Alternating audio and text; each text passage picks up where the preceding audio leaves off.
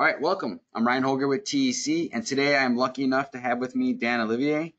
Dan has been doing carrier controls probably since I was born, or pretty close to it. I met Dan 20-some years ago, and he was the local Midwest expert then. So he has tons of knowledge. Feel free to interrogate Dan with questions.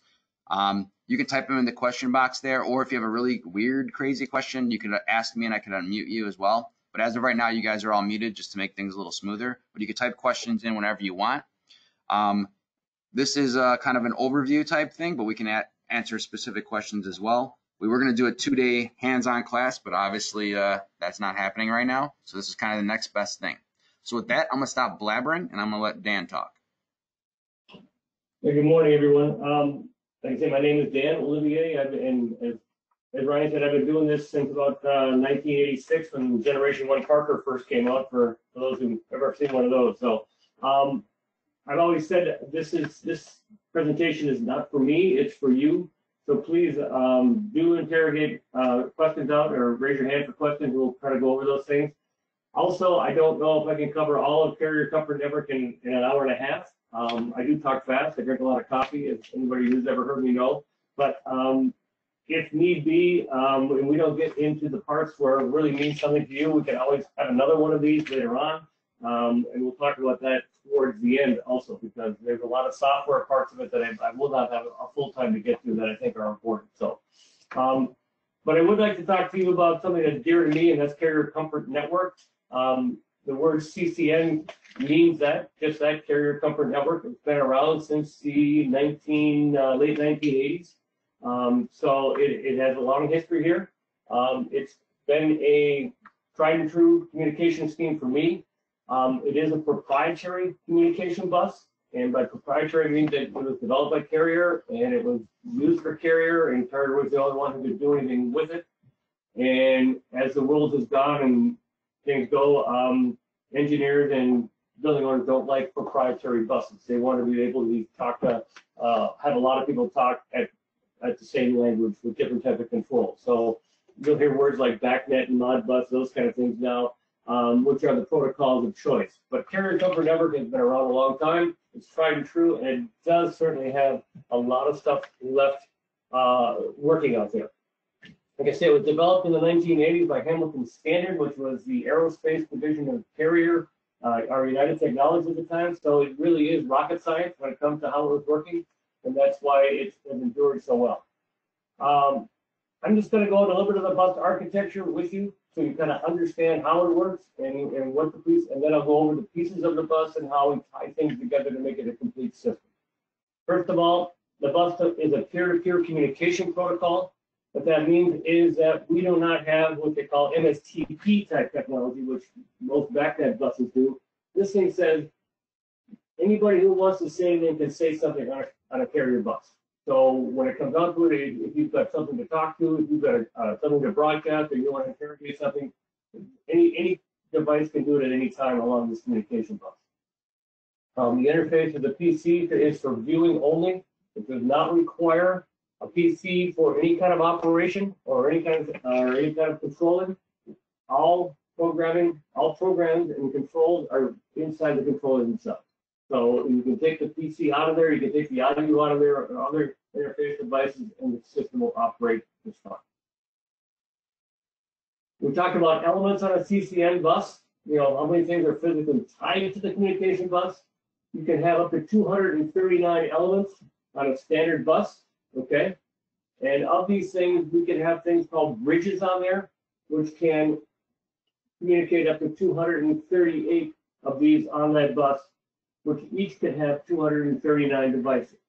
So if it really came down to it, and you had a full-blown Carrier Comfort Network out there, it would have 57,129 devices that could talk to it at one time. So it is a very powerful bus. It's got a lot of flexibility to it. And I want to go over some of the things that would tie into it now and make it go.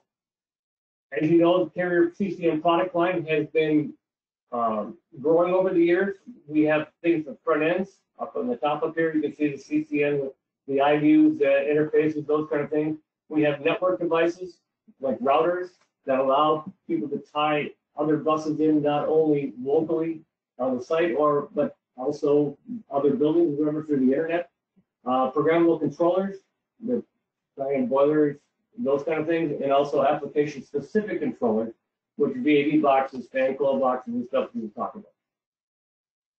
The bus is the RS-485 communication, like we talked about. It runs primarily at 9600 baud, which may seem extremely slow to most people, but it is a very, very solid communication scheme. I always say this is as bulletproof as any communication bus can be. It's a 3-wire, 18-gauge shielded cable. Most of the buses today are 2-wire, 22-gauge shielded. This one is a 3-wire, okay? So it can run up to 4,000 feet and communicate along those lines, but would require a repeater or a booster about every 1,000 feet or so. Elements are wired daisy chain, okay? So that just like anything else, you run in and you run out. There's a beginning and an end. There's no loop to this thing. But what's unique about this bus is there are no termination resistors. You do not have to put something on the start and on the end of the bus. You just run the bus from a start line to a finish line and communicates along that line. And when we address any element on this bus, it's not dependent on physical location, like most of the things. It is done by how the name you give it, not the location on the bus. So how do we determine who's who on a carrier CCN bus? Each bus has 2 unique names on it. The first name is the bus number, the second name is the element number. So when we talk to somebody on the bus, we always refer to it in those 2 categories. It's a bus number, which is typically 0, comma, by the element number, 1 through 239. All CCN devices are programmed, are given an address through software. Software of some sort, whether you plug directly into it or along the bus itself. This is the only way you can address a CCN element. There's no dip switches, there's no rotary switches in order to do that. The bus, the bridge address, any bridge that's on here, and again, a bridge is something that creates a secondary bus, has to be attached to bus 0. So he'll always have a bus 0 to it, but the element address of that bridge creates the secondary bus of that nature. So if we had a bridge at 0, 7, he would have a bus coming out of it at 7, 1 through 239. So that's important to know that when you're on the structure of this thing, that all bridges are on bus 0, but they create the secondary buses that have several other elements on it. And Dan, most buildings are just going to have one bus usually, right? I mean, like 80% of the buildings probably just have one, so you're almost always on bus 0 unless the building gets fairly large and complex. Right. Every CCN has a bus 0 as a primary bus. That's true of all of these things. And like Ryan said, most buildings only have a bus 0. But you get into many larger complexes and stuff, they do have several buses on them, and this is how you have to identify. So, but you're right. Bus 0 is the primary bus, and most buildings only have that. So a typical bus might be something like this, where you have several pieces of equipment along the bus, including controllers that will do programming the auxiliary functions like cooling towers and pumps and boilers and etc. Okay. Again, bus 0 is called our primary bus, and every CCN has a bus 0, has to have a bus 0.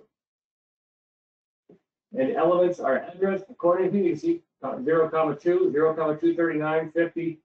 Again, any of these things can absorb a unique address, but that has to be a unique address. It doesn't matter if the comfort controller is at 1 or at 101. It doesn't matter if the chiller is at address number 7 or address number 204. It's just that everything has to be unique. You cannot have duplicate addresses on the bus, like any other bus. When you get into the situation where you have the larger buildings with the larger structures, you can see here's our bridges on here. And these bridges are wired on the bus, the primary bus, there are the purple, the blue here.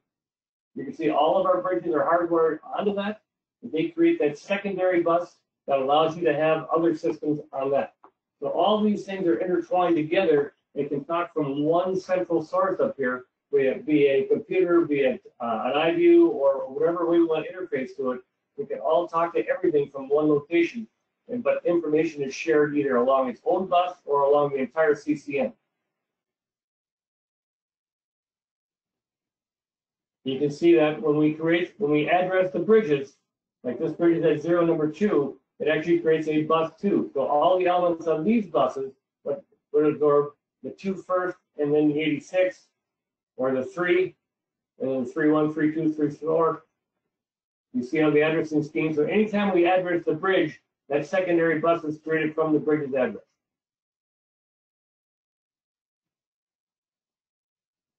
Broadcasting, as you might guess, one of the advantages of any kind of DEC system is to be able to share data and not have to run multiple time programs, multiple outdoor air sensors, multiple everything. So broadcasting is done on the CCN bus. The source element can be any device. Any device can talk on this bus and get and broadcast an entire CCN network. Information like time and date, holidays, those kind of things are shared like any other system would have. Outside air temperature is another one that's broadcast to everybody, or can be broadcast just locally. It doesn't matter. It can be sent, like I said, it can be sent globally to everybody on the whole CCN, or it can be sent to a bus at a time, or even just to a device. One of the rules of a CCN bus, and this is true of every CCN bus, is that everything out there must be acknowledged. Okay, we call these things a broadcast acknowledgement. Broadcast acknowledgement is very, very critical on a bus, and it has a very simple rule. Every bus has to have a broadcast acknowledgement. Okay, so what happens is when somebody broadcasts information such as outside air, somebody on that bus says, "I have to have it," and then the bus goes over. If it doesn't get acknowledged, the broadcast is repeated over and over and over again. So you can see it's critical that we have somebody on there saying, "I've got this information. Okay, go on, let's go do business as usual." You only have to have one broadcast acknowledger on a bus, and it is only one. If you have multiple or you have none, it's the same effect. So somebody doesn't get that information acknowledged, it will keep broadcasting it over and over again. Okay. What we do is typically on any communication bus is we make the lowest address on that bus and broadcast acknowledgement. Okay, just as a rule of thumb. So if you're looking for the broadcast acknowledger and checking for it, that's normally where it is. A global broadcaster cannot be the acknowledger. Okay, and a bridge can't be an acknowledger. In the same way, alarms are acknowledged, but we have one alarm acknowledger for CCN, and that resides on bus 0. Okay, so when we talk about alarms, and normally we're talking about iView or something at that point who's going to do something with the alarm, they're usually the alarm acknowledger, but we can only have one per CCN. So if we have multiple things that can do that, only one of them can be set up as the acknowledger. So to go back into it, a broadcast acknowledger is one per bus, and alarm acknowledger is one per system. Okay. And can the same device do both jobs? Can you have one device be the broadcast acknowledger and the alarm acknowledger? Yes, you can. But it's but we not really how we set it up. We've always taught to set up the broadcast acknowledger the lowest device on the bus, and usually the alarm acknowledger is something that's going to show the alarms anyway. So it's always either a telelink or in the old days or a front end. But right. Yes. Yeah. Certain devices can be alarm acknowledgers. Someone who wants an alarm, essentially, like a front end. Right. There's only certain ones that allow you to do that. You go back to the screen. Only a couple of these devices can be alarm acknowledgers. Otherwise, it's limited to a few. And that's only because they're the ones who handle the alarm. The alarms aren't handled by everybody equally. So it's not like they get all the information and stuff. Alarms are sent to some front end so the operators know what's going on. And there's also some buildings that don't have a front end, so hence when those guys can't be the acknowledgers, so you have to use like a system pilot or a VVT stat or something like that to be the acknowledger, which would be. Well, in that case, you wouldn't need an alarm acknowledger because there's no alarms being sent. You have a choice on every device to be able to send its alarms out to the front end or not to do anything with it. In a case where you have nothing to do with the alarms, you wouldn't need an alarm acknowledger because it wouldn't be an alarm sent out to the front end. Good point. Okay. So those are the broadcast rules. And again, time broadcasters, one per system. You have to figure out where that. I mean, you don't want 2 or 3 different time broadcasters. on the same CCN, otherwise they'll override each other and you'll have stuck with the same time of day forever. You don't usually want one outside air temperature sensor broadcast per system, because otherwise you get outside air riding over each other on other devices, and that doesn't work. So normally when you set up a bus, you'll know these things, but when you're walking into it, it's difficult sometimes to figure where these things are. And when we get into the service tool part of it, probably on another class, we can show you how to determine who's doing what as far as the communication bus scheme goes. Okay. The other things that get broadcast, and we'll talk a little bit more about it, will be schedules, you know, and then we'll those have a unique way of being broadcast throughout the bus also. I'd like to get into what actually components make up a CCN, what actually Carrier has developed, and keeping in mind that Carrier is one of the first and is still one of the only ones that have the equipment manufacturers and the control manufacturer be the same company. So we talk naturally to our pieces of equipment. They talk together, they're meant for each other.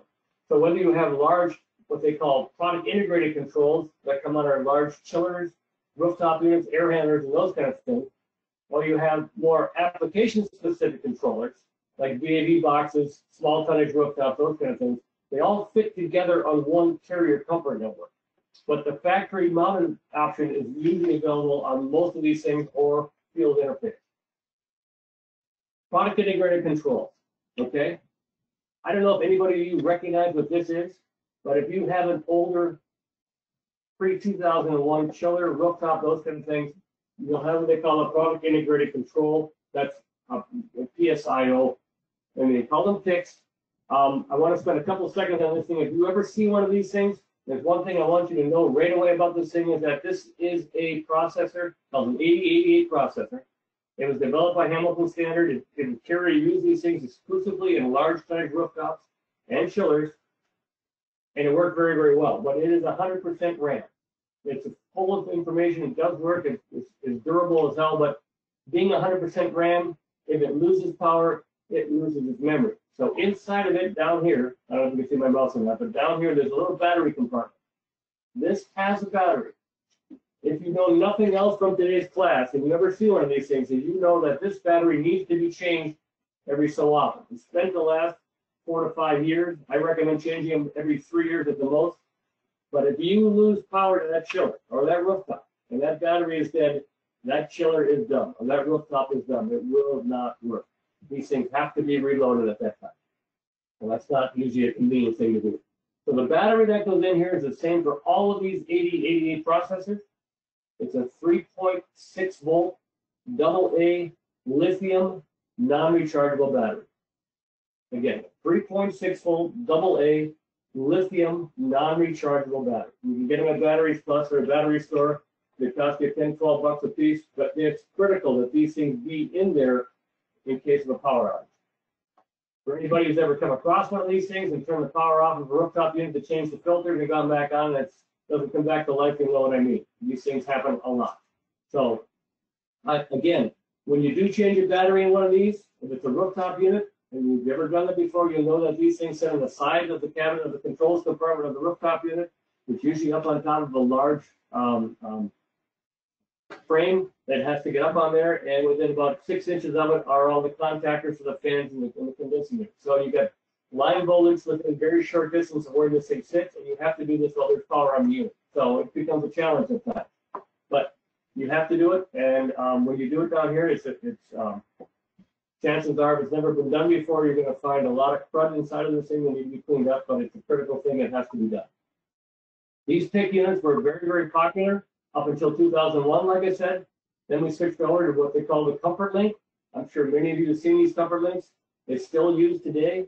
I will say that even though CCN is a proprietary system that is not as popular on the field side much anymore, Carrier still uses as its native language CCN for all its large tonnage rooftops and its chillers.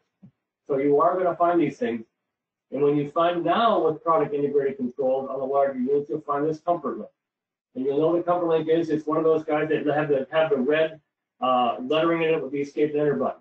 The lettering is the stuff you can't see when it's in the sunlight, you know the story. But this thing is a very easy to use tool to interrogate the unit. You can do anything you can do actually from a computer through here, including programming it, troubleshooting it, putting it in a test mode, all those kind of things. One thing about a comfort link controller is that when you see the abbreviation up in the screen here, if you didn't know what it means, if you double mash or press escape and enter at the same time and release it, across the screen will go the information that this thing is doing. So if you're, for instance, in the alarm mode and you press enter and it says it's a T141, and you go, what the hell is a T141? You simply press and escape. You press press and release, excuse me, escape and enter at the same time, and you will see that a T141 might be a compressor D lockout or whatever it happens to be. So that's something that's very easy about these things to use. Another thing about these comfort links is as they get older, you may notice that pressing these buttons don't work as well as they start to wear out. Unfortunately, that's a feature. You can try pulling the face off of these things and taking a pencil eraser and using on the pad that makes contact with the inside unit and just try to clean those contacts up a bit. That certainly has worked in the past. I don't guarantee it, but it's something to try before you try to replace something. For a service tool, for a service guy who works on a lot of these units, there's a handheld comfort link unit called a Navigator. The Navigator is a very, very flexible device that allows you to plug into the ports within the rooftop units. Here, chillers have them also. They usually have multiple ports on a unit to use these navigators. So if you're in the back end doing pressure or you're in the compressor side of it, there's ports for these things. But it gives you 3 lines of display. And it also gives you the ease to stretch this thing out and do your testing and do your servicing while watching this thing right in your hands. And Dan, that Navigator will only work on a comfort link, right? Not the old black box picks that you showed?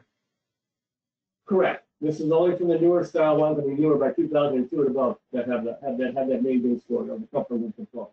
But all the units are now presented with all these plugs that you can plug into these agents in multiple locations within the unit. Very handy. Other controllers that we have along here we're going to get into now are some of the application-specific controllers like VAV boxes and our programmable controllers.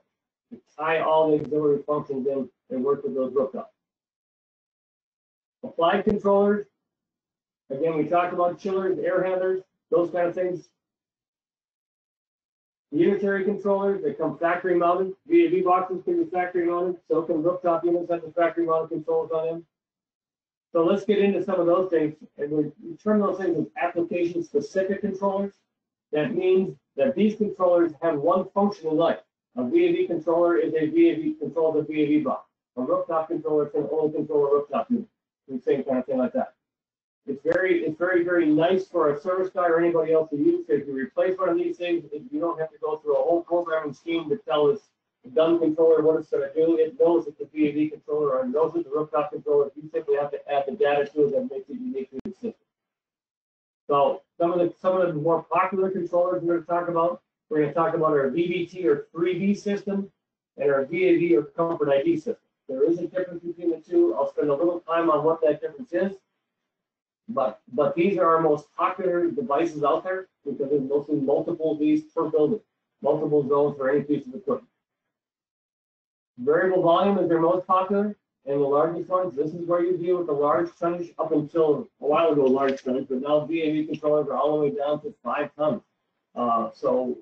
It's no longer meant for just real large things. But what it really is a way to get large pieces of equipment and a large number of zones within a building to coordinate each other and get a system that operates efficiently and comfortably.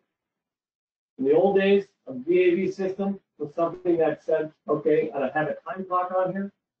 In the morning when the building wakes up, I want to bring my heat on, bring my turner up to 72 degrees. Once I get to that, I'm going to give you 55-degree airs all day long. It's up to the individual zones to reheat that air as it needs it, or evaluated sample to take more or less as a cooler. With electronic VAV came along, it was a whole different system. In this system, the unit told the space what it could have. In this system, is a way from the space down to tell the unit what it needs, and then the unit then responds to that. So no longer does the heat come on and blast the building up to 72 degrees, no matter how hot it is in the other zones. These individual zone dampers will tell the unit that we have enough heat or need more. It also doesn't necessarily mean we need 55-degree air all day long. We actually can tell the unit by the average temperature of everybody in here compared to the average space temperature that we don't need 55 anymore. We can get by with maybe 60 or 65 degree discharge here. That is a whole different level of comfort. Not only does it take less to reheat that air and will not cause the zone to overcool as fast, but the air coming out of the diffuser is much more mild, so it isn't dropping on people and it's a lot more comfortable. So not only are you saving money by not reheating all that air, you're getting more comfortable system as well. And here's how that kind of works together. The VAV controller is a standard controller like you see here. It's got electronics in here plus a damper motor tied to it, and underneath the cover here is a pressure sensor. These are pressure independent, meaning that it will calculate the CFM that comes out of its zone and regulate the damper based upon design CFM for that particular zone. They come in different, you can set them up for different things, for cooling only, for reheat, or for parallel series fan box. Okay. They do up to 9,000 CFM, and we operate up modulating or up to 3 stages of reheat. Inputs include CFM through the flow rings, damper position. There is a feedback on the damper motor that tells you the actual damper position, space temperature, and supply air temperature. And the outputs go to the damper, the heating valve, and maybe a fan if you have a fan box. You can have up to 128 of these things linked together that will operate as a system to tell the rooftop unit or air source, as we call it, what to do. And this is where I want to kind of talk a little bit about linkage. Linkage is the mode, the language that Carrier uses to have the zone system talk to the air handler or the air source.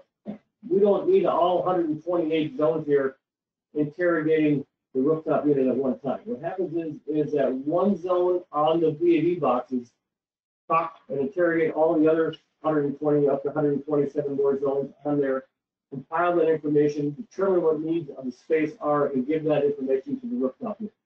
The rooftop unit now only talks to one guy called the linkage master. And we only have one linkage master per system. His job, again, is to interrogate and coordinate all the information that comes from the zoning system and give that information to the rooftop. Information like occupancy, information like average zone temperature, information like average zone set points. So now what the rooftop is looking at is a temperature based upon set points of a large number of systems, and will average out that stuff and make the rooftop working to the benefit of all the tenants. There is a couple of rules on how to set up a linkage system.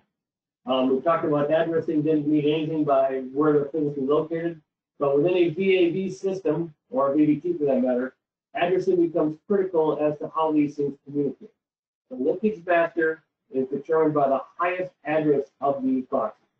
So if we had 15 zones, for instance, on a VAV system, zone number 15 would be the highest one, and we'd make him the linkage master. Everybody else below would have to be addressed sequentially on that system. So we'd have to go 14 to 13 or 12, 11 or 10, all the way down there.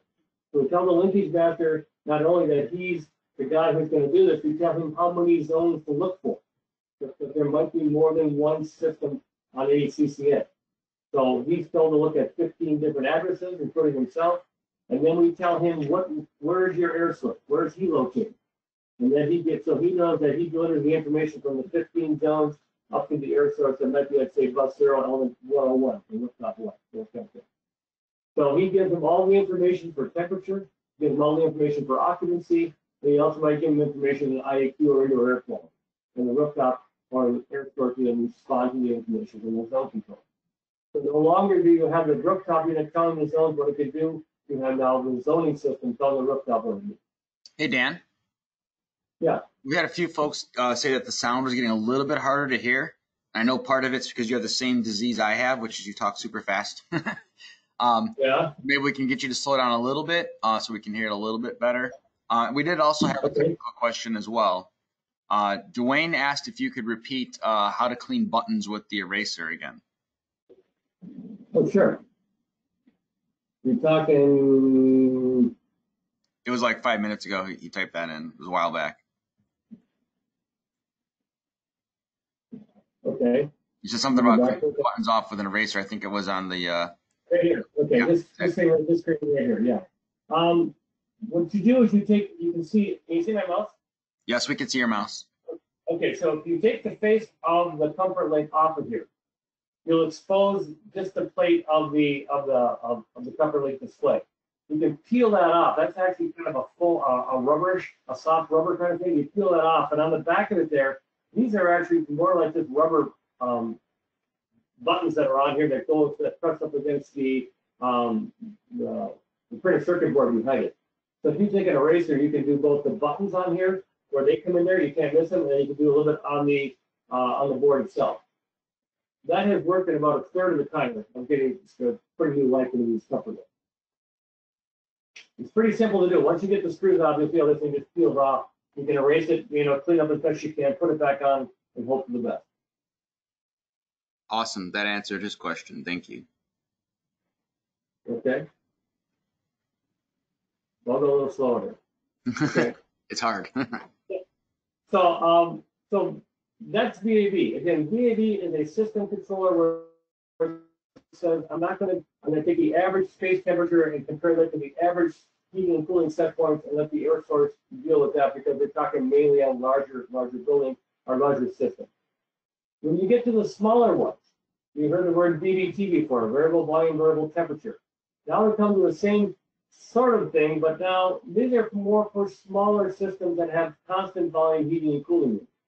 And the unique thing about this is that no longer are we taking any more averages on this thing, but that any one of these zones can tell this rooftop unit to go to heating mode or to go to cooling mode. But since all the zones are tied together, we operate as a system. So when the unit is in a heating mode and other zones don't need that heat, they will close off to prevent their system from overheating. Or they may take up partial amount of that heat if they don't need a full blast of it. And then if someone else needs cooling, he'll wait his turn, and once we're out of the heating mode, we'll put the unit into a cooling mode, and then the zones will respond accordingly like that. So the system is operating on that kind of information all the time, so that the unit's not doing two things at once. You can also have supplemental heat with a VVP system, but most of them do not. They just simply run by telling the unit what to do, and the unit will respond to the needs of the zone. This controller looks a lot like the VAV controller, with the exception that it has no pressure sensor. It is pressure dependent, which means that it does not know how much air is coming down the duct. In sense, it should modulate its damper based upon the deviations of set point. So the farther away you are from set point, the wider the damper will open up to allow more or less air into the stick. Okay. Unlike the VAV controller, which has two stages of heat available built right into the main baseboard, if you need any auxiliary heat for this, or a fan on a fan box, or on some sort of supplemental heat like duct heat, you have to have a separate board go into it called a daughter board that plugs into it, and that gives you extra heat output. Because most of these systems do not use any kind of auxiliary heat, so it's standard like that. It's still using the same space sensor and whatnot, and it's built to do CO2 or demand controlled ventilation, so that we can tell the rooftop unit to open up its damper farther for more outside air, or open up the zone damper to allow more air into the space in conditions where we might have a buildup of heat. The inputs are fairly the same, except for we do not have CFM. Okay. One thing that's unique about most VVT systems is that since these dampers can open and close freely like any VAV damper can, but we have nothing in the duct here, or nothing in the rooftop unit to control static pressure like we would on a VAV system, which might have a fleet driver or something like that. Most of these systems will have a bypass damper. The bypass damper's job is for static pressure. He looks at the static pressure in the ductwork, and as it builds up, he will let the damper open up that goes from supply to return. Sometimes the supply dumps into the plenum, sometimes the damper is between supply and return. And we told people never do that right here, but it always did. So a lot of times it's just right here in the drop between supply and return. So as the pressure goes up here, we just circulate air to the rooftop unit, because his fan is a single speed fan that puts about the same amount of air all the time. The bypass controller has a pressure sensor in it, has a damper motor, Does not do anything with space temperature control, but will do leading air temperature protection. As you might guess, if you're short cycling air from supply to return, as the air in that duct is in heating mode, you produce very, very warm air back on the return, or you get some very, very cold air back in the return, which then causes the unit to have some problems if it doesn't take care of that. So the bypass camber has some built-in things to try to prevent that from happening. So a typical system looks like this, where you have 24 volts go into it, you have a space sensor, you have your various dampers on here, and you have your bypass controller that will dump the air into it. All of this will talk back to some sort of an air source, and in most cases on this air source, we're going to talk to a Premier Link. But the other part of this thing, which most of you have seen, and if you haven't, you will someday, is called the system pilot. I think if anybody who's come across a system pilot in the last couple of years who doesn't know it, has probably talked to me or one of our people in there, because it's a very confusing thing. But most of the systems we sold with DVT on the CCN side had one of these as their interface. This was the way of the owner of setting the time programs, setting the schedules, setting the set points and whatnot within the system. So we had to have something in there that would allow the owner interface. And since a lot of these systems were smaller, the system pilot was their go-to device. It's a very, very frustrating device to use, but if you get under understand how to use it, it lets you do what you need to do to make the system work. So it is using the time broadcaster, because he has a time clock in him. He can attach himself to one device at a time. He has no memory of his own, so he doesn't know what the device did before. So every time you attach, you have to upload that particular device and do it. He doesn't get very, very little system capabilities, but it has a little bit. But it was our standard way of communicating to the BDT system. So again, if you ever come across one, you'll probably give us a call. Once you get used to it, it's really not a bad device, but again, it's frustrating the first time you see it. The air source on a majority of those DVT systems have what they call a Premier Link. Premier Link was something that could be factory mounted on standard heating cooling units, or it could be field mounted. The Premier Link looked like this. It has a series of terminal blocks on here where they had pigtails came out of it. This is how you attach your space temperature sensors, supply air temperature sensors, IAQ sensors on this side of it. And on the bottom side over here was your output. Your heat one, heat two, cool one, cool two, fan.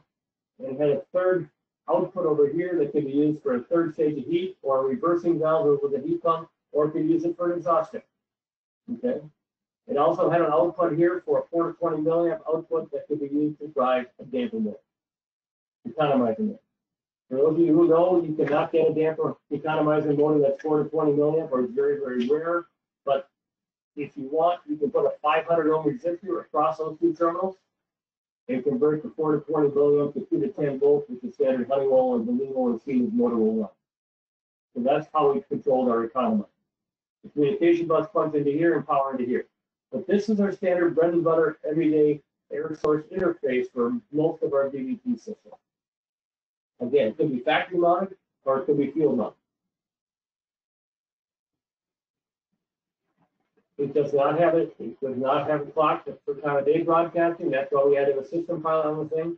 But it certainly would handle the things on a standard space sensor in a standalone mode. Supply air temperature, auxiliary functions like fan status, and those kind of things you put onto it, outside air changeover.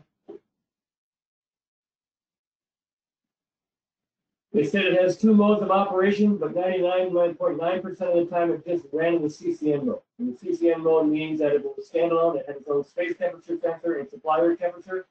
But you could, if you had an old thermostat that you wanted to just add to a CCN, you could put the thermostat into here, if they like it for some reason, and use the thermostat input to control the outputs of this.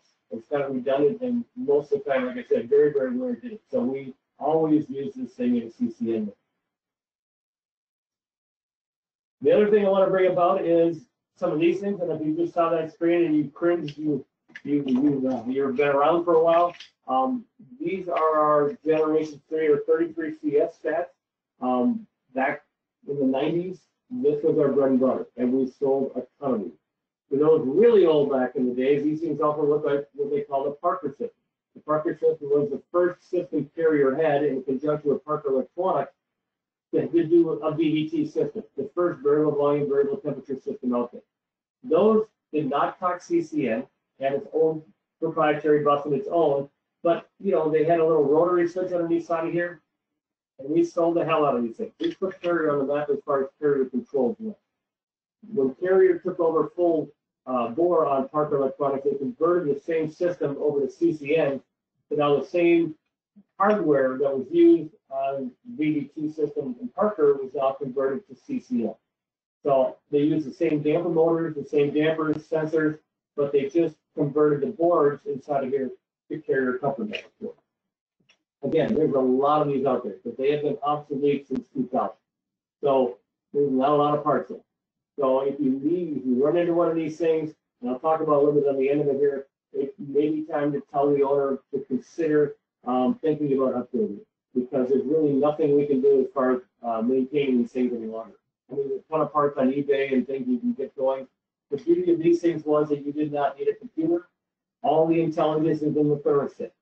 This is one of the last systems that did that. Now everything, all the intelligence is up in the ceiling and the damper themselves. But on here, the communication bus is run in and out of the thermostat. And so all programming can be done from the display. You never needed a computer to program. That's why they were popular, they worked, they lasted, and still a lot of money. So, just to keep in mind that they're there, they will talk on the CCN like anything else. They have the same rules, and they operate just fine. We're operating with VDT and VAV systems in the same communication. Other controllers you may run into, the fan coil controller is another application-specific controller that was used a lot, especially in schools and those kind of things, where you had fan coils or unit tanks that required a controller in each one of these things. So we could do 2 and 4 pipe. We had multiple speed fan control, did modulating with 2-position heating and cooling. And I want to take a second here. When we say modulating on any of these application-specific controllers, we do not have any analog outputs on these boards per se. That's true of the VAV, the VDT, or the fan coil board. There is no modulating output. What they do is they use a floating output for modulating. That means they pulse the damper open, pulse the valve open when they want more heat, and pulse it closed when they want less heat. So in effect, it is modulating, but it's pulsing and by spiking the voltage to the open or to the closed at any one at a time, and then in between that, it lets it rest in the valve six where it's spoken. That's the modulation part. But there are clearly no analog outputs on any port. Again, these things take the same space temperature sensors and whatnot that the other ones do to do IAQ, like the VAV and VDT controllers can do. So these space sensors are pretty common and can be universal throughout all the things we talked about so far.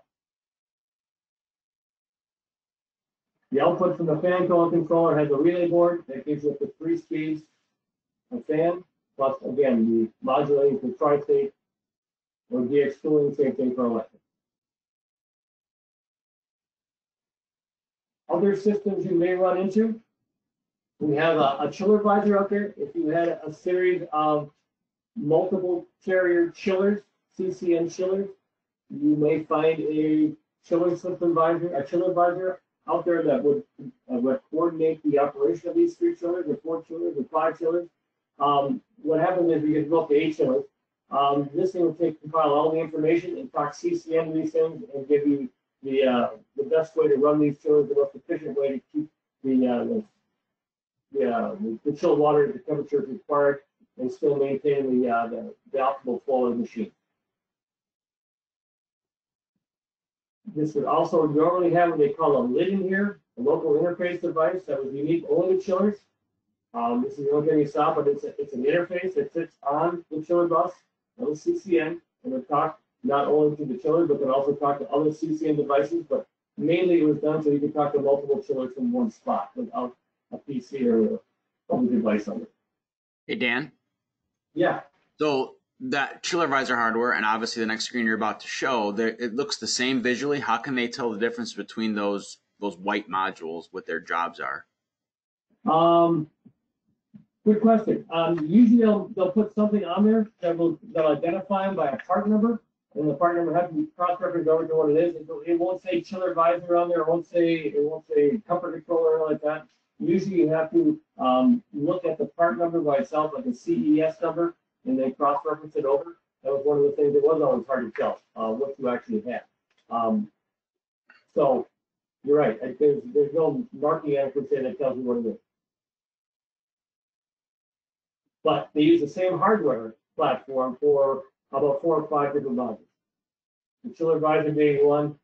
The chiller system manager was the other one. That used the same thing. That's the same as the chiller visor, only it used non-CCN devices. So it would operate to a point where it would talk to Carrier, York, Train, Chiller, Equate. I mean, any of the various brands, and talk non-CCN to these things, but still optimize the chiller operation. Much like a chiller visor would do, coordinate the pumps with the chillers and the number of machines you need to maintain water temperature.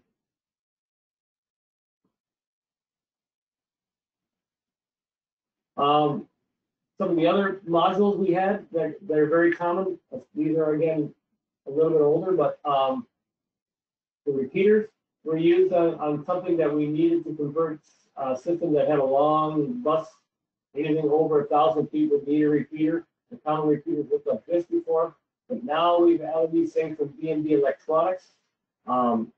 These are the repeaters you find mostly now, anything from about 2,000 on the way up have these repeaters built into them. I mention this thing because if your building ever gets struck by lightning and it has a repeater on it, these were the weakest links. These little black boxes in the corner right here from B&B Electronics, they work great, they're very efficient, but they did have a very, very weak fuse when it came to voltage spikes. So if you're going to build a hit by lightning and half the bus is down, or a portion of it down, or took the whole thing down and has one of these things on it, this is where I'd go first. These other devices are old devices that we used to tie the interface into from our computer when we had the DOS-based computers. This is our way to talk to our system from a phone jack into a CCN, and these are NAMs and other devices from computers. You probably won't see many of them. Our bridge module looks again like our comfort controller, and the same platform of hardware you see. It does not have any input-output terminals on here, but this is the guy that you wire into bus 0, give it an address, and it creates that secondary bus. And again, this secondary bus, they can have 239 devices that it can talk to and still talk to on the main CCN. It's a bridge apart, segregating devices from the main bus. A data collection module was something that we used pre-iView that needed, if you needed to do trends or you needed to do data history, you'd have to have a separate module on the CCN to do that. There's nothing built into it that didn't. This data collection module was pretty popular before iView came out, and I'll talk about iView just a little bit. But he would gather information from various points assigned to it and keep that over in history. He was also able to transfer data from one machine to another. So if you needed the space temperature down from one rooftop and go over to another rooftop, this guy would also perform those duties. Before 2000, we had a series of these 8088 processors that did all the things we talked about before. This is our line of controllers that would come out that would do all the CCN functions, basically the non-programmable CCN functions, our repeater, our bridges. This is our phone line interface. We had tenant billing, we had load shed. We had a lot of things going on. And for the 90s, this was a pretty complete system that would let billing owners and operators manage their billings quite effectively. All of these things are pretty well done, except for maybe this terminal system manager we're talking about. But the first thing I want to do is, again, this is an 8088 processor. And when you see an 8088 processor, you know that it is a RAM device, and it thus needs to be backed up with power. If it loses power, it has to have a battery in it right here that would hold up the program in case it loses power. If it loses power and the battery is dead, this becomes dumb. And by dumb, I mean it doesn't know anything. So, again, the battery is the same one. It's a 3.6 volt AA lithium non-rechargeable battery, the same one that we use on the chiller modules. It goes in the same compartment as down here. It has to be replaced when the power is on the module. And the way you tell them these things if it's dumb or not, if you walk in here and there's a green light right here, the green light right here. Both of those green lights are on solid. When you see this module, it's probably dead and it needs to be reprogrammed. Reprogramming has to be done through a carrier distributor of some sort or carrier wholly owned, like carrier commercial service. So there are ways of getting it back into it, but the best way to ensure that doesn't happen is to change these batteries. Again, the only time you're going to see these things now are most likely is these terminal system managers at TSM. The TSM was Carrier's first crack at digital air volume. We call it DAV. We sold a lot of them, and there's still a lot of them functioning today. They were the first real communication that linked the manufacturer's rooftop unit or hardware to the manufacturer's control system. This was our first grab at a large DAV system. And what was unique about it is that all the brains are inside of this module. The VAV boxes have what they call a terminal control unit downstream. That terminal control unit just talk to this guy back and forth about once a minute. They would talk to each other. This would compile the information and send the linkage data up to the rooftop unit or air source, whatever it would be. So would talk continually back and forth between all its VAV boxes. It would tell the VAV box to open or close, bring on heat, don't bring on heat. All the information or all the brain functioning is done inside of this TSM. Okay, so there are still quite a few of these things out there, and I want to be aware of them that they are still working. They're still fine, but we do have that battery. Another module that was used up until recently was our Tel-Link. The Tel-Link job was to allow phone line interface to a standard CCN system, so we could dial into a system via phone from service to or a building supervisor and talk to that building through building. These were very, very popular. They were very, very efficient. The only problem is nobody talks via phone lines anymore because they use an analog modem, and all phone systems have now gone to MSI, voice over IP. So analog modems no longer work. These things no longer perform a function. They did have one thing though that we talked about before that it may do that you may need it to keep plugged into, and that its only system function was alarm acknowledgement. So it could be that this guy was the alarm acknowledger for the system, and by unplugging it, you would leave the system vulnerable to having no alarm acknowledger and cause all kinds of communication problems. So if it's doing no harm, I would say leave it plugged in. Those are our standard functioning modules, application-specific kind of controllers. There is a series of programmable controllers that Carrier has that are very powerful that allows you to tie in the auxiliary functions of the non-carrier devices into the CCN and make the building controls complete. The first one is the CC1600. You'll see they look very similar to each other, except the 1600 had non-removable terminals, was standard, was 8 in, 8 out, not expandable. Did have some power of a custom programming language, but your inputs and outputs were limited. I never used it. I never liked it. I always went to the Carrier comfort controller, the CC6400. This was my bread and butter controller for many, many years, and still is. It's my favorite controller. I believe in this thing. It does everything I've ever needed to do for any building function. It has 8 ins and 8 outs per module, expandable up to 64 points. You can have 32 ins and 32 outs. The inputs and outputs are all what they call universal. That means that a universal input could be a temperature or a voltage or a milliamp, and the same with the output. It could be a discrete output or binary, open close kind of thing, or it could be a 4 to 20 milliamp or a 2 to 10. So all the inputs and all the outputs are universal. Again, we can expand it up to 64 points, and had a custom language called BEST that we could program this thing. So besides the standard logarithms that come with it, we could create our own with the BEST program and make this thing work to the building owners again.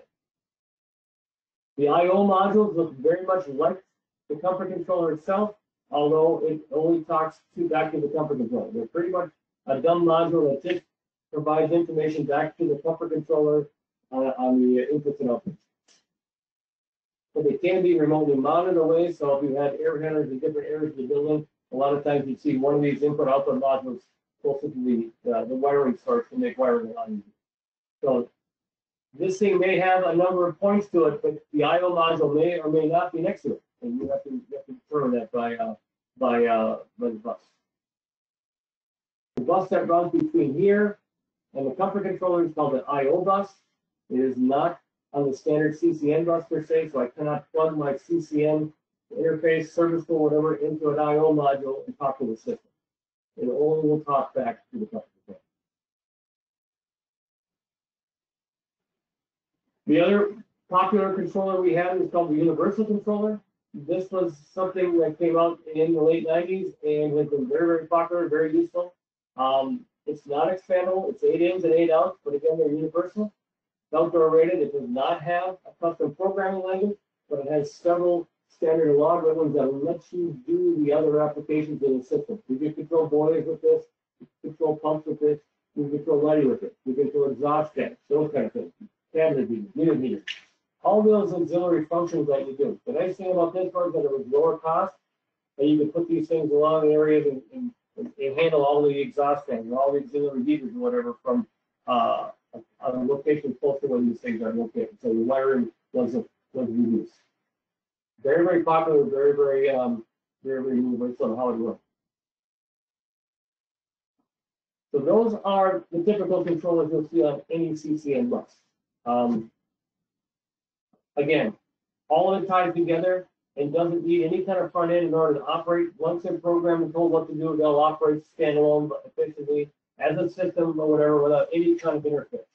But the beauty of any GDC system is that you can also then now see that thing and talk to that thing and program that thing remotely or on site from a PC or some device that lets you do this same whole step.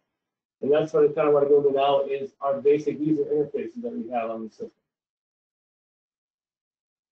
The most common thing we have for any service technician or any control person or whatever is called a network service tool. Network service tool nowadays looks like this. It has a USB connection that goes into your computer. It has 2 ways of talking on the CCN. It has a standard plug right here that goes the red, white, black that a standard CCN bus would have in and out, or it has a phone jack. Couple things. If you're using a phone jack to communicate from this into one of our systems, then you'll see that all the CCN devices now have this little phone plug down here where are located on the device, whether it's a B&E box, a BDT box, whether it's a fan coil, or the comfort controller. They have this little plug that you can plug your phone line into it to attach your service tool into it from just a 4-wire phone cord. But you have to make sure that it is a 4-wire cord and that it's that the wires are opposite on the plug itself. Some companies use a straight through. I will mention the name of the train on their system. That means it goes red to red, white to white on their phone cord. We use a standard phone cord, which is opposite. If you hold the 2 plugs together, the wire colors on that plug should be opposite. But it's usually the standard one that was used on all the plugs we have. But that allows you now to plug here directly into a controller and talk to the whole system via one location. This thing allows you to do best programming. It allows you to talk to the whole CCN from one spot. It allows you to program. It allows you to upgrade. It even has a program called Field Loader, which allows you to update the controller to the latest version. Okay?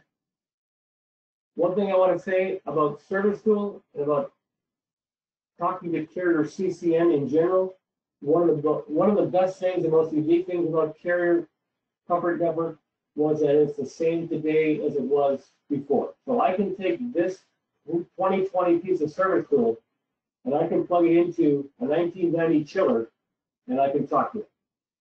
But I can even take the 1990 software that was talking to that chiller originally way back then and plug it in a 2020 chiller or rooftop and I can talk to it.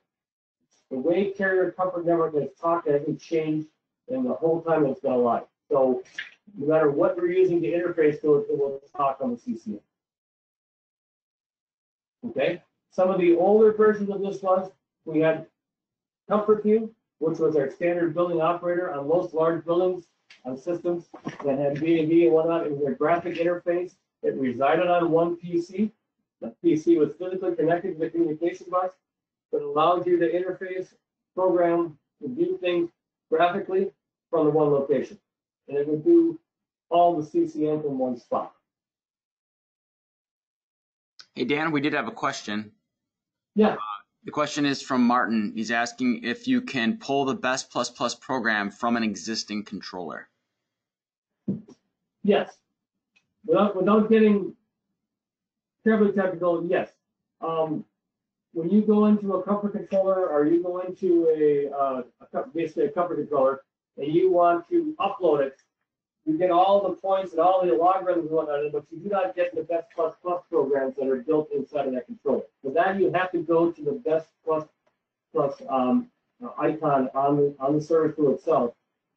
You have to select the comfort controller you're talking to, and then you have to do a couple of steps that are a little confusing, but they're spelled out for you in certain manuals. You have to go to there, you have to put in the program, and you interrogate that particular controller to tell you what the programs are, and then you can load them up program by program back up onto your screen and then save them onto your database. But it's a separate function than just uploading a controller from the software side of it. You have to do the best separately, and it has to be in the Best++ environment from the icon on the service tool. And a lot of controllers won't even have Best++ programs in them. That was just if somebody did something custom. So half the jobs will have it and half the jobs won't have it. Well, they only reside in the comfort controller. That's the only thing that can talk Best++, or that can create a best program. It can transfer that data to other controllers, but that controller does not have the program in it. It only gets the information sent to it from the comfort controller. So the comfort controller was the only guy, and the 1600 had it also, that can create a best program. So that's the only time you're ever going to need to upload it from is from one of those controllers. What about a FID? What's that? I said, what about a FID? U203, the Dungeon guy called U203. Yeah, that was Best Plus, though, not Plus Plus. The other thing about the Best++ program is when you extract them from the controller, you're just going to get the raw code. You're not going to get any of the programmer's helpful notes, assuming the programmer even made notes, like some of us did and some of us didn't. But if you upload it from the controller, it's just going to be the raw code, and there'll be no notes explaining how the code was supposed to work and what it was supposed to do. So it's a little bit challenging, as with anything that's custom. Right, unless you type the REM things in, that would come up to it also. Anything written in the line code will come up when you upload the best program from the controller. So if you did a couple of remarks or did something like that, and mark like you said you were going to do, that will come up, no problem.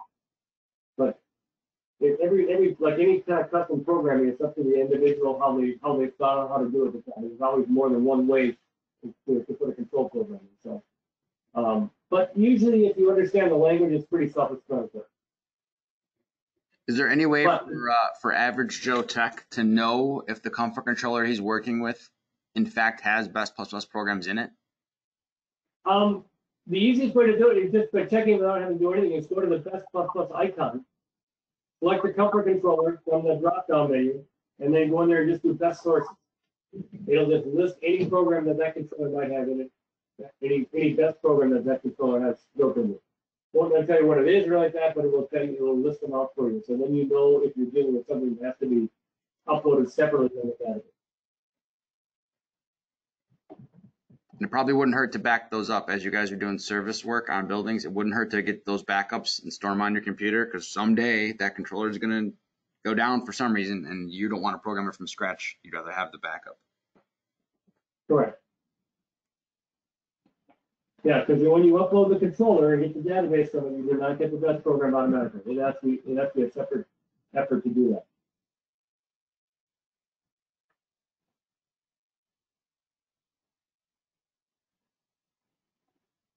Okay. So that's service tool. And again, if anybody wants, and we have enough people, we would do a class just on service tool. So it'll allow you to tell you and get your way around these various controllers and how to do exactly that. You know, how to get the best program out of there, how to upload controllers, how to do all the things you need to do to make your service tool work for you. Again, with anything carrier-wise, one thing I like about it is you get the same program I get. There's nothing fancy about. We don't get anything based on that carrier can do that you guys can't do in the field. When you buy the service tool, you're buying the full-blown carrier software that I have. And you can do all the things that you need to do or want to do on a system the same as any carrier programmer would do. So you have full power with anything like that. And the same is true of our backend system. So the ability will be there, and anybody who wants to learn how to do it and whatnot, it's certainly something we can talk about. I can talk about it forever. In the old days, we had, like I said, the PCs that had Comfort View or its big brother Comfort Works. Comfort Works was one that had been a lot larger than multiple systems for college campuses, medical complex, those kind of things. But had the Comfort Works software, which is a way for tying in multiple buildings together on one computer. But mainly Comfort View was a bread and butter for a building owner to have on its site. It gave him the ability to see things graphically, to change and enter time programs, and monitor that. Also alarm. Nowadays, we've changed our bridges that are hardwired onto the bus, and we have the ability to do what they call Ethernet bridges. The Ethernet gateway was a way for us to replace the ones that are hardwired on bus 0 to something that runs over the internet that allows you to tie in multiple buildings to the same CCN or multiple areas of the building. Not only have to hardwire it now to get over to the bridge, but actually have an internet bridge that will do the same thing. So in place of that big piece of hardware here, this internet bridge right here, when the address at 075, like anything else on the CCN, it's a bridge, it's on the primary bus, but now it creates a secondary bus that's hardwired. So this is internet-wise, this is hardwired. That's what it is. But it creates bus 75, just like it would have with a bridge tied on the bus physically.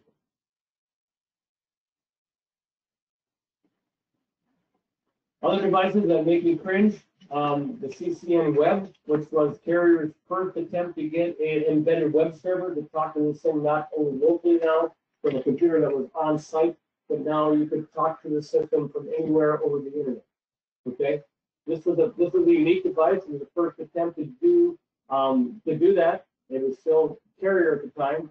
The reason Carrier purchased Automated Logic back in 2007 and 6 was to replace these things with some more powerful web servers and web browsers and get into the back-end world. But this was Carrier's first attempt at this. Ryan sold a lot of them, unfortunately, and every time I mention these things, we're going to get a call on them, but there's still quite a few of these out there. They're kind of crude, but they allow you to do bus scans, they allow you to see system data, they allow you to manage alarms, and had some basic graphics in them that allow people to be able to see things, from the whole building standpoint, like zoning and those kind of things from one spot. iView now, though, is the thing that we've set our standard on as far as how to communicate to the Carrier system. This is a full-blown web server itself, an embedded web server that sits on the internet of the various customers and allows you now access via any computer as long as they're tied into their internet. Okay? If the customer allows this and allows this IP address to be outside of their building, you can get to this thing from anywhere in the world. Obviously, you can't from any other website. It is its own unique website dedicated to that particular building.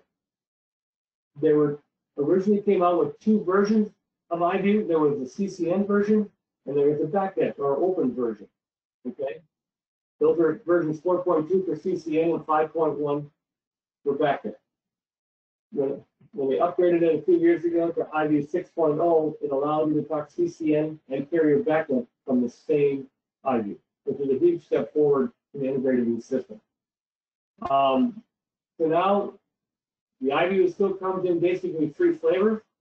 The iView Standard, which is its own box, it's an embedded web server, the physical box that sits in the customer's internet. Has 7 days of trending, but it will do 750 devices. Has the custom graphics, has the alarming, has the output for the alarms to email them or to set them up on a text. The iView Plus was the next step up. It's still the same physical looking box that sits on their site. It gives us 60 days of trending now, so it extended the database for the trending side of it, but it also allows you integration to third-party devices. So if you have a system that normally would be Carrier CCN or Carrier backend, but now you wanted to tie in some frequency drive, or you wanted to tie in a foreign chiller or a foreign boiler system or something, and you wanted to program, get the points from them, be able to program and be able to send them data, you need the iView Plus. That gave the ability to third-party integrate. The last one is the iView Pro. The iView Pro is a piece of software you buy that resides on the customer's PC of some sort, their server. Whether you create your own server from a standalone PC, or you get a piece of their server, in the case of a medical facility or college campus or a bank, they give you a piece of their server called a virtual server. The software resides on there, and now you've obtained the ability to do unlimited training, and you have the integration built right into it. The iView Pro can be as small as an 8-zone system or as large as an unlimited system. It comes in about 4 different flavors. There's an 8-zone or a 16 and a 32, and then you jump up to the 750, and then you go to the unlimited. But the iView Pro gives you some also ability to do some add-ons for weather reporting and those kind of things that the other ones don't have. So it's a little more powerful than the standard or the Plus, but again, it's on somebody else's hardware. So you have to provide that, or the customer has to provide that hardware, and it's responsible to maintain. The iView system essentially takes the place of all 4 of these top devices and replaces them with one device. So it does the graphic interface from anywhere. It has the remote capability to come in from outside. It has the web ability to do it from the internet, and it has the ability to do trending and logging of data. Okay, it talks to all the standard carrier controllers, all the way down from the Generation 3 33CS, all the way up to the standard new chillers and whatnot, and everything in between. Each one of these carrier devices has a unique graphic built into it, so when you scan it from the iView, the graphic is already built in with the carrier. Okay, so if you see perfect graphics like this would be a Premier Link or something like that, anything that is application specific, again, has a carrier iView graphic built in. But it also has the ability to create custom graphics and custom reporting. So now you can let this thing go. On a standard one, we can do things like report alarms over the internet through voicemails, or to texting, or to emails. So now you have an alarm management system that works really, really well on this system because it's tied into their internet anyways. You can do advanced reporting for some add-ons for dumping data in. Some medical facilities require certain data to be dumped every 30 days for critical rooms, those kind of things, for pressure or for temperatures and things like that. These things, the iView has the ability to do that. Equipment summaries, advanced trend samples, all that stuff is built right into the iView. So it's a very powerful machine. It's simple to install. It connects to their system. On a CCN side, you have a USB plug out of the back that connects to the bus like any other device on the bus, or connect over a router, which is an internet device. You scan the devices that are on the bus. You manage them to where you want to be, so it's easy for the customer to use these things. And then you set it up with the custom graphics if you want for floor plans and borders and something that's non-CCN. Very, very easy to use, very, very powerful, very good for the customer to be able to see a building as a whole and be able to judge things right away without having to interrogate stat by stat by stat. Okay? The iView now, we talked about being CCN, being proprietary bus, being something that's been around since the early 90s and tried and true, and I hope it lasts forever. But as they talked about proprietary buses and proprietary equipment, what really happens is that building owners and engineers are demanding something more open, something that other people can talk in the same language. The industry has settled on BACnet, I think, because ASHRAE wrote the line for BACnet. So the communication scheme now for every HVAC building out there now is BACnet. That's the preferred protocol that people use. Carrier has a complete BACnet line, including VAV, GDT, programmable controllers, and even to interface to other carrier devices like large chillers and rooftops. So that'll operate by itself. The CCN side over here, still a CCN, it's viable. But the problem with the CCN is that it's not necessarily going away because, like I said before, chillers and rooftops and whatnot are native CCN. Disney is our largest customer. They buy a lot of CCN yet, and they're still keeping it alive. But the price of a controller is gone up quite a bit. In fact, now the price of a CCN controller for a VAD box is almost double the price of a Vector controller doing the same thing. So you can see the problem here. If people want to start expanding or adding onto their CCN system, it becomes a price issue. So you never thought you heard from me, but it may be beneficial if someone wants to and they have an idea to be able to, if they want to add on different systems, they want to add on controllers or buildings and whatnot, to go to the BACnet route, because it only takes a couple of these controllers to make up the price of this new router that costs on the BACnet the same ID that the CCN one is talking about. So those are things to consider as you go forward with the system. But the beauty of it is that both of these systems will talk together. And if you know the protocol and how to talk to a CCN device, which I'll get into in a second for a little bit, the same kind of terminology is used on the BACnet side. It's not quite as straightforward to use as it is on the CCN side. But if you learn the CCN protocol, you learn the CCN way of talking and communicating and programming, the same will apply to the BACnet side. So it is a pretty good smooth transition. But again, both of these systems can talk to the same ID. And again, if you want to add third-party devices, either BACnet, Modbus, or Longmark, you can put these links in that will talk third-party integration. So all this is tied into one particular system. So it's a pretty universal way to go. So, any questions on that? Ryan, do we have time to get in some software or? We do, yeah. You guys can type questions in if you have them. In the meantime, Dan's going to pull up a little demo on his computer to show you what some of this stuff looks like. So go ahead and type stuff in as you think of it, and I'll ask the questions to Dan. I got about 10 minutes to go, so I just want to give you a basic overview of some software that you go onto a carrier comfort network. I'm going to load up my Service Tool program. Okay, when you launch Service Tool, any job you've seen in the past, like you see on my system, can you see that, right? Real quick, Dan. For you guys watching, we can't really make things bigger with this, but on your guys' screen, you can go to the full screen view on go to webinar. So hit that full screen view so you can see it as best as possible. Go ahead, Dan. Sorry. Okay.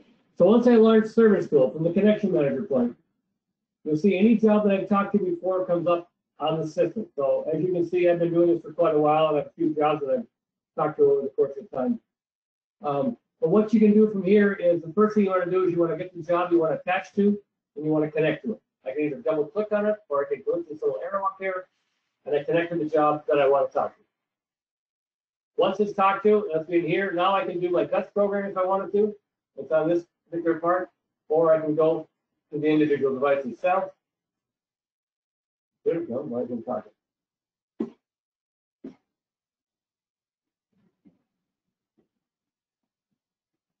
Different screen. Sorry about that. Okay, can you see the screen now? Yep, we can see. Yep, class 2020. Okay, so what I did is I have a couple controllers in my office here. So I've got my own little basic CCN system here. The first thing I want to make sure you know is that when you talk to any CCN device, I don't care if it's a 90 device or a 2020 device, whenever you talk to a device on a CCN that has a little plus sign on here, you drop down. These are the 6 things that you will see on every one of these devices, okay? If you know what these things mean, these particular tables mean, you can talk to a VAV box, a chiller, a rooftop unit, or any other device that carrier CCN is on, okay? So if you get nothing else out of this thing when you talk to it from a computer, from Service Tool, this is what you want to see. Again, it's true, I don't care if you're talking on a DOS-based machine, or you're talking on ComfortWorks or ComfortView, or you're talking on Service Tool. These are the displays you'll get. And so I don't care if this is a VAV box, if I drop down on the rooftop unit, same 6 appear. Okay? Now, On a large size thing, you may have another one here that'll say alarm history, and some controllers don't have the service thing on it, but basically, these are what you're going to see for every CCN device that you have. And I want to kind of go over them a little bit for you, but this is critical. Status and maintenance are displayed. Okay, that means this is live data that comes back in from the device into the screen. When I click on the status display, over here I see I may have one or more point screens. If it's a VAV box, I only have one, because all the points that we're looking at will be contained in one screen. But if it's a chiller, I may have 7 or 8 of these static screens, one for each compressor, and it kind of segregates down the various areas. So you're not looking at going page after page after page to try to find the information you want. It's divided up by various screens. So you may have one or more of these, but if I double click on the point screen here, now this is live data that comes back from my controller onto the screen. Okay? Doesn't tell me how to program it, doesn't tell me anything. It just tells me what's going on inside of this machine. So you can see that it's live data. You can see it, but if you watch my space temperature up here, if I'm warm-blooded, that thing should rise when I'm holding onto the space temperature. So you can see about every 5 seconds or so, it updates the screen and gives you the data that you're looking for. Okay?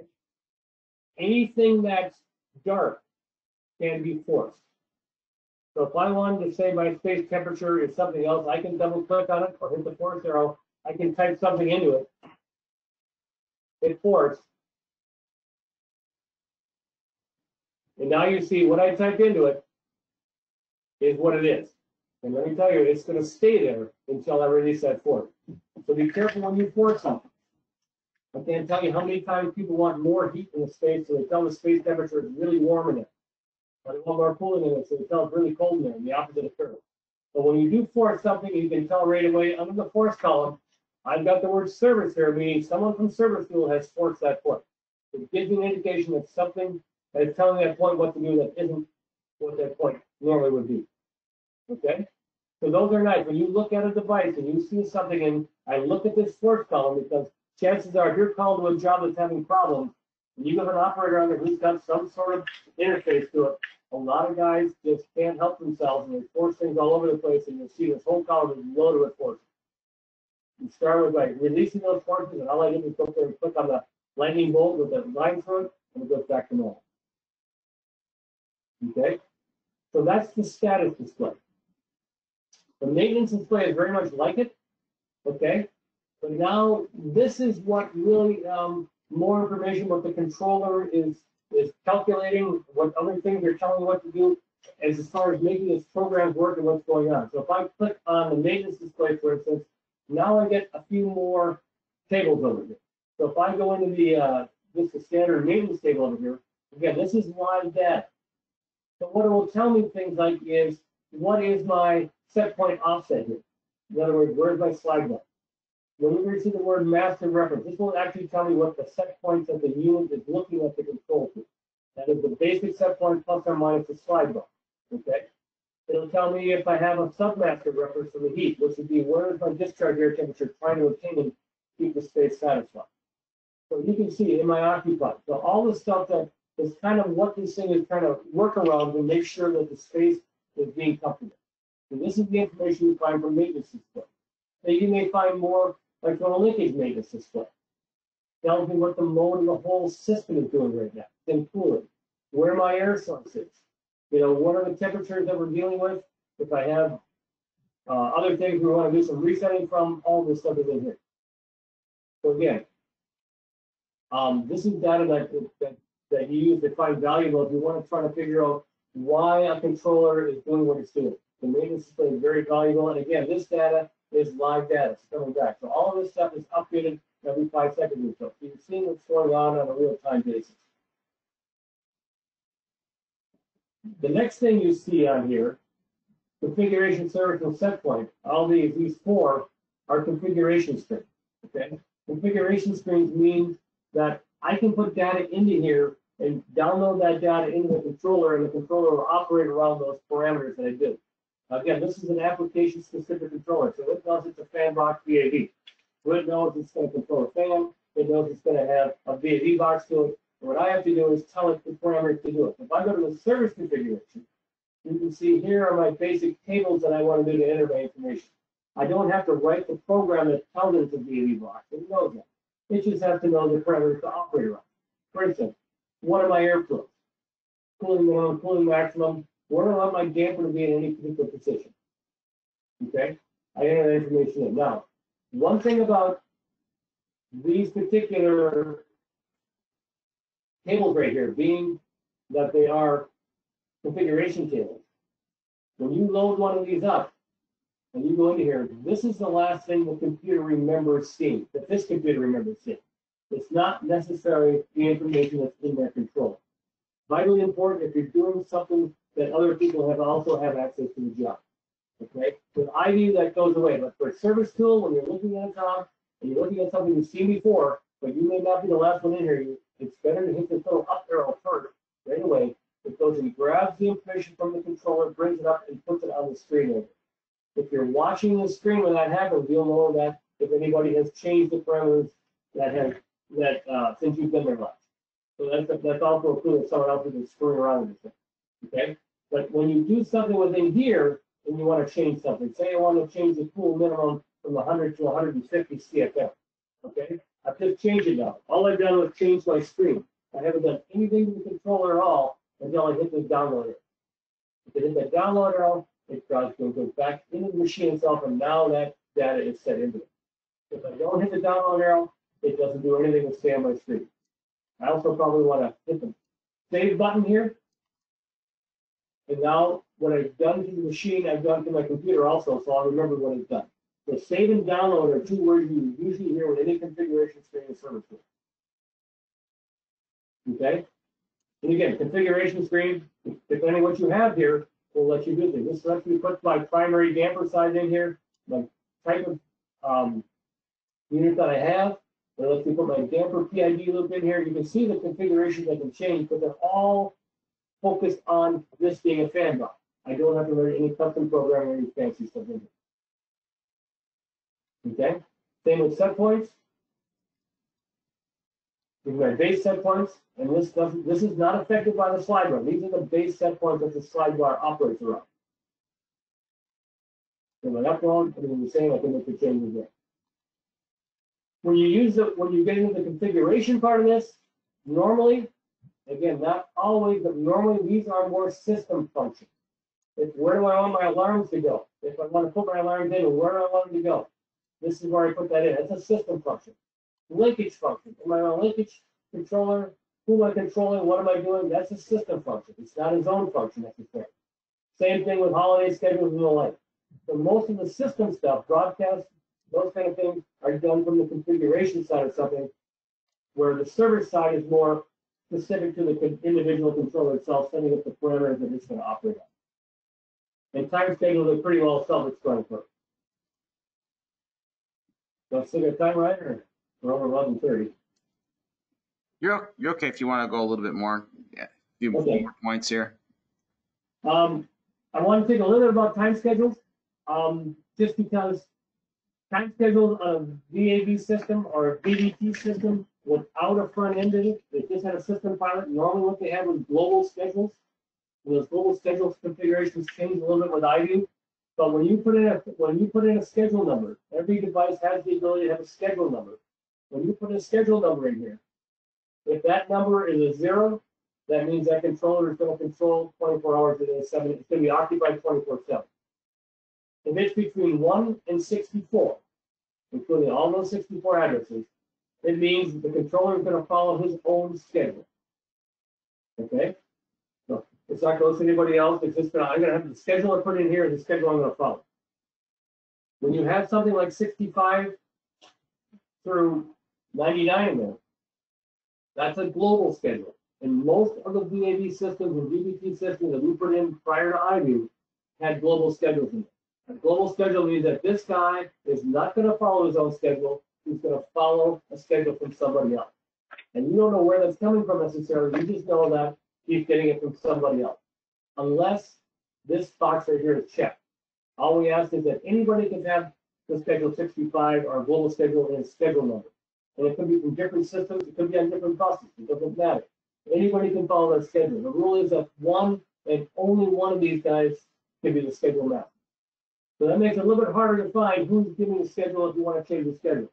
We've tried to make it the highest VAV box as a rule of thumb to do the schedule. If a building followed all one schedule and it had VAVs and multiple systems, the highest VAV box would normally be the schedule master. But that's not always true, and you may have more than one schedule master. But the thing I want to get at here is that this thing may or may not have its own schedule in it. And so when you're going to try to change things, you have to understand where the schedule number is and what it follows. Okay? When iView came along, it came a whole different. Everybody was set back to 64 in here, and everybody followed its own schedule because iView then is the best thing iView does is take schedules graphically and dump them into the controllers automatically. So now we had no need to have global schedules. We just needed to have its own schedule and iView to do the rest. But pre-iView, when they had a system pilot on the bus or something, you're probably going to have global schedules. And you're going to have to find out where the schedule master is. And it's not always easy to find. And this is my lowest address of the bus, and you can see my broadcast acknowledger is a yes. In service tool, if you want to change a toggle from a yes to a no or a no to a yes, you hit the space bar. I can't tell you how many times I've got a question of how do I change that. You can't put a no, an N in there or a yes in there or type it. You just hit the space bar and change the toggle from one to the other. Okay? So that's this. Now, I set this up as the kind of thing, if I go to my rooftop here, you'll see the same information here, the same drop down, the same thing happens here. If I go to status here, you'll see I got two tables here to look at. My basic status is here, and you can see this. I do not have a space temperature sensor physically wired in this thing. I'm getting it from my linkage master. He's telling me what the system space temperature is, and my rooftop is following that because that's the information it's going by. Okay? So this is the parameters of the system. I can change my economizer from here. I can force my damper from here because it's dark. I can turn my fan on and off from here. So a lot of stuff we can do right from the status screen. Again, it's live data coming back from the controller onto my screen. I don't have an outside air sensor here, so I told it no. Maintenance on here. You'll see that the information, this thing keeps track of the hours of compressor run times. It tells me right here, whenever you see the word submaster reference is usually, and it's always, the set point for the discharge air temperature to meet the master or the space temperature they want. So when you see the word master, it usually refers to the space temperature or the controlling set point of something. The submaster is the discharge air temperature it's going to take to achieve that space temperature. In this case, we're not calling for heat, so it doesn't want the heat to come on. We're not calling for cooling, so it says control at 150 degrees. Same the economizer. If we had a need for heating or cooling from the system, you would change these submasters that would go, and the rooftop then would respond by trying to maintain a discharge temperature based upon what that submaster reference is. Okay? It's a little confusing, but those are words you may want to see when you're going along here. Here's my linkage output right here. You can see that it is compiling the data from the zoning system and telling me what it's doing. There's a difference between the average zone temperature and the average occupied zone temperature. If you had a time schedule there that was doing that was controlling some parts of the building different than others. But most of the time these will be the same. For unoccupied, this average zone temperature becomes zero. Occupied zone temperature becomes zero. It also tells me who my master element is as far as my linkage goes. So again, this is the maintenance screen. Telling me stuff that's going on within the system, so I know what the hell what the unit is actually doing. These are the ones we refer to when something's not operating right, but all the data seems good, but it's not operating right. The maintenance displays are certainly the thing that you turn to. Again, configurations and service configs, same kind of deal that travels here. This is pertinent to this unit where you set the information just for the unit itself. The configuration part of it is set for the system functions that would happen up here.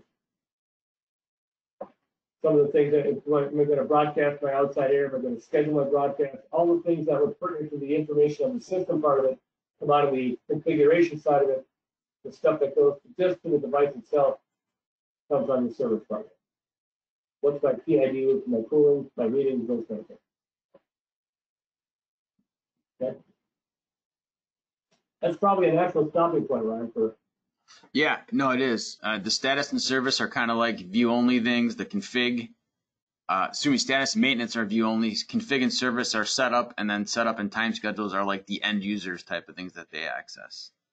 Correct. Those are the programmable things. And again, for application specific stuff, you don't have to write the program for the box. You just have to get the data that the box you want to control it. There's been a few questions. I've been trying to answer them as we go, but I'm going to answer a couple more broader ones. Several folks asked where they could get the recording of this. It'll take me a few hours to get the file compiled and uploaded, but then all of the recordings for all of the webinars that we do get posted on our website, tecmungo.com. And then if you click on training and then click online, you can see all of the previously recorded webinars. And there's hundreds of them. There's a lot on there.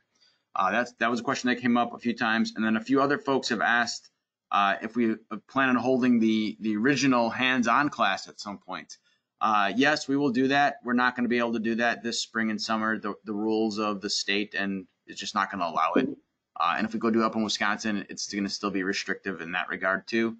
So we'll probably do it sometime, hopefully, fingers crossed under my desk here, but hopefully in the fall, maybe we can meet again with a group of, 15, 20 people and do actual on the table live programming with the software. Because that will be, we understand. Dan and I both know it's hard to get too much out of a webinar versus doing it yourself. We get it. So we want to do this to kind of tide you over. And then we do plan on hosting it again whenever we're allowed to do it. I don't see any other questions right now that we have not answered already. How about if they want to get some, we can put some data together. If they want some spec sheets or old books in here, we can probably jump on the OneDrive, right? Yeah, anybody who needs anything, we can send that to you. Some stuff's on H3C Partners for you guys that use that, which is fine. But other stuff's much harder to hunt down. Like if you're looking for like a Gen 2 VVT book or something like that, good luck finding that anywhere. If you call Dan or if you call I, we would have it probably. I have it on my computer. I know. I'm sure Dan does too. I haven't got Gen 1 stuff. So I do have some Gen 1 stuff if you need it. We should trade libraries at some point and see who has older stuff. I'm sure it's you, but if you guys need something specific, just let us know and we'll try to hunt it down for you. There's hundreds of documents that are involved. Each one of these products, each widget has 3 or 4 of its own books. So, and the Comfort Controller book is like 500 pages. I mean, there's a lot of data available. If you need something, let us know. Yeah, the main thing is that we want to support this thing because the last thing I ever want to hear is someone because our name is on that thermostat is being an expletive with carrier.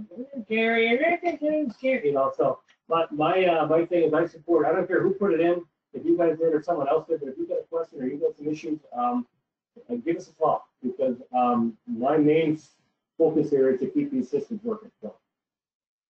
Cool. Well, thank you guys. Dan, thank you as well. I appreciate it. We'll see you guys in the next one. All right.